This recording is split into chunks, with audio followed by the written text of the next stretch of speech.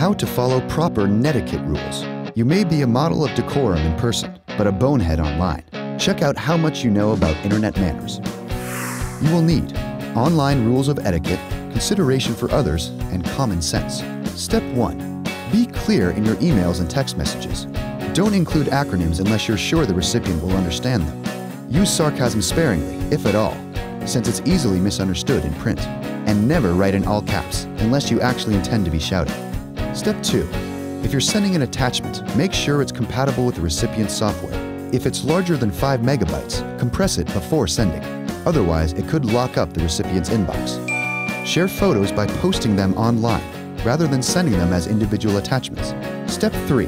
When you send group emails, respect people's privacy by typing the addresses into the BCC or blind carbon copy field. This prevents recipients from seeing that anyone else was copied on the email. Never forward someone's email address or message to a third party unless you have the sender's permission. Step 4. Fill in the subject line. It only takes a second, and it provides your recipient with useful information that can help them track the email in the future. If you're forwarding a message, include a brief explanation as to why you're doing so. Step 5. Don't tag pictures of other people on social networking sites if they've previously asked you not to. And don't discuss anyone's private business, no matter how harmless you think it is, on people's walls or anywhere on their profiles where others can view it. Step 6. Think before you send an instant message to someone. It's meant for brief, swift exchanges. Don't begin an IM correspondence with someone if you think you're going to be interrupted, or if the subject necessitates a long discussion. Step 7. Don't contribute to boards until you've lurked, that is, read what's already been written, so you can get a sense of what's appropriate before you join in. Lurking will also prevent you from annoying people with questions that have already been answered and insights that have already been shared.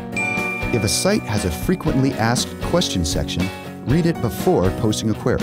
Step 8.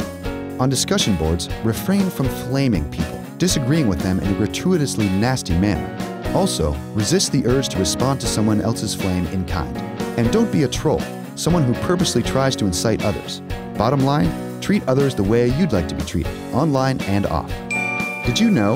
In 1982, a Carnegie Mellon professor invented the smiley face emoticon, a colon, hyphen, and close parenthesis, after humorous postings on electronic bulletin boards were mistakenly being taken seriously.